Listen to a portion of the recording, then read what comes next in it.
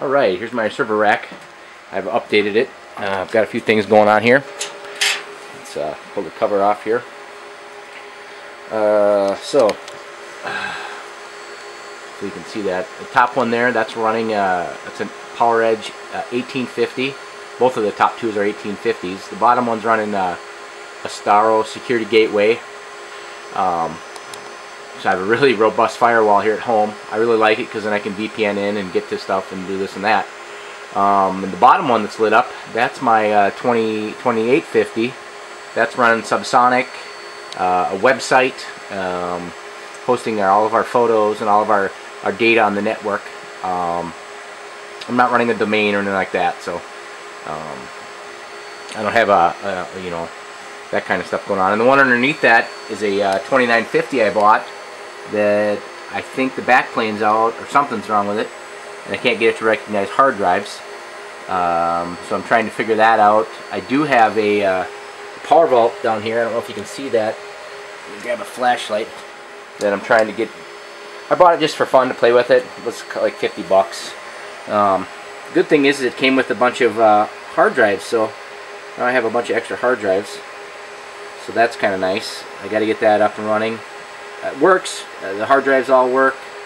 It's really a nice little deal. The only problem with that thing is it's super loud, and having it at home is not really the best deal. But yeah, there's my servers. Getting used more and more. These two that are on now are on all 24/7, 365. This one here in the middle here, that's kind of a backup for the big one. It's basically set up for if this one here dies, I can just flip this one on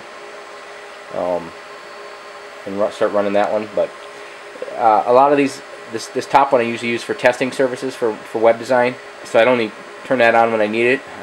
It's not on all the time because I don't really need it that much.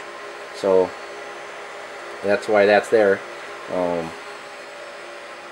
My stuff on top here. Got my DOCSIS modem for Comcast, and with that firewall, it's blinking blue, which means it's running gigabit, which is nice. I've got the higher end internet connection, so my internet's here pretty quick.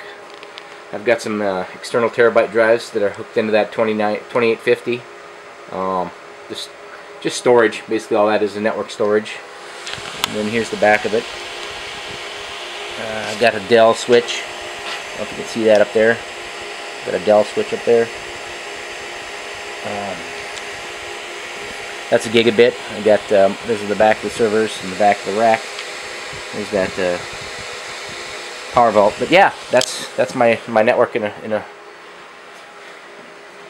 short little video. I really like these servers. So there's my server rack, updated 2012. When I get the 2950 running, I'll do another video.